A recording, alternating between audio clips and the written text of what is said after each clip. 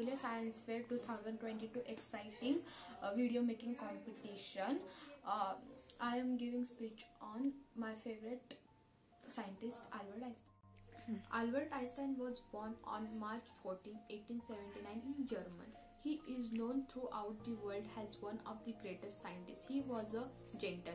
When he was born, his head was bigger than the rest of his body. His mother was very frightened because her son's head was so strangely big.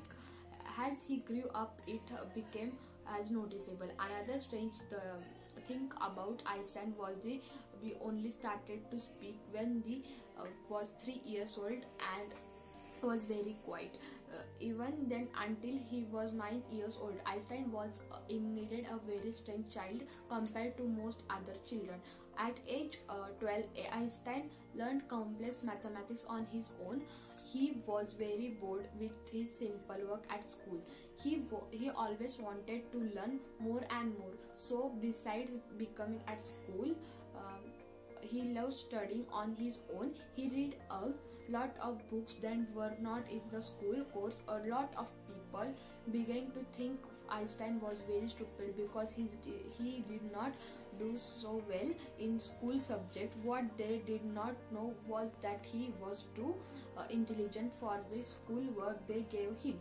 He loved studying physics and maths the best, and loved to play the violin at his free time.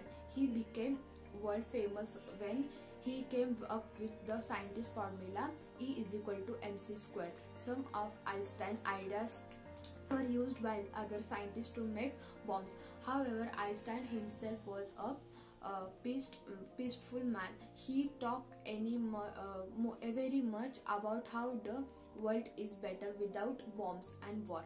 He will be known forever as one of the greatest minds of the world. Einstein died on April 18, 1950.